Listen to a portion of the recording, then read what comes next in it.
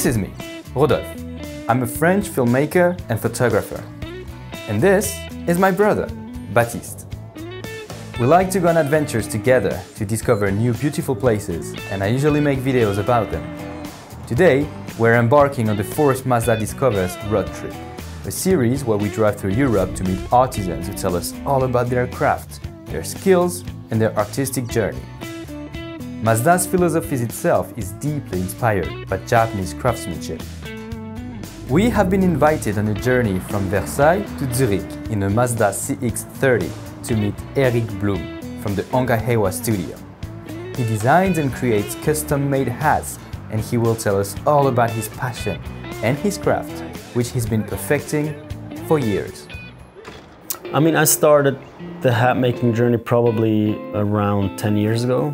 It's very rewarding working with your hands, holding a product in the end. I think with every hat that I produce, the hours that I've spent learning and just mastering the craft and getting better at it just always comes with me and just gives me a really deep satisfaction. In the end, it's about sharing the experience. When a customer gets their custom hat and they put it on and it transforms their look, that to me is probably also one of the biggest joys of the craft. In the hat making part, we mostly use beaver felt. It's always been the premium material in hat quality.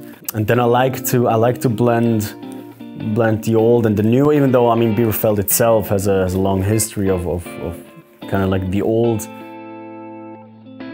I really like using vintage Japanese fabrics, a lot of natural dyed indigos, which are sourced in Japan from an antique dealer, and probably everybody knows the human face itself is the most individual part of our body. Everybody looks different, everybody has a different head shape, head size, so why should a hat be standardized?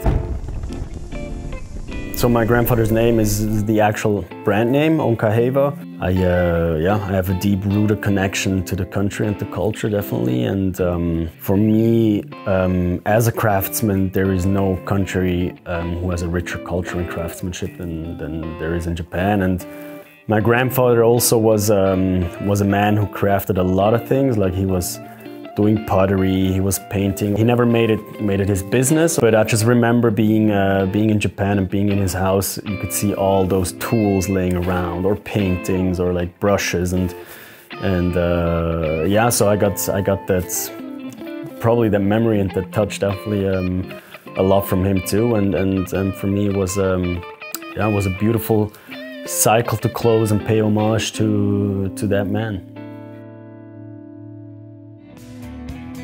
And just like that, we were back on the road.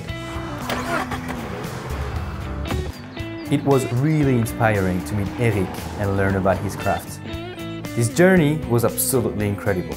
Driving through the Swiss landscapes from lakes to valleys, surrounded by the beautiful mountains.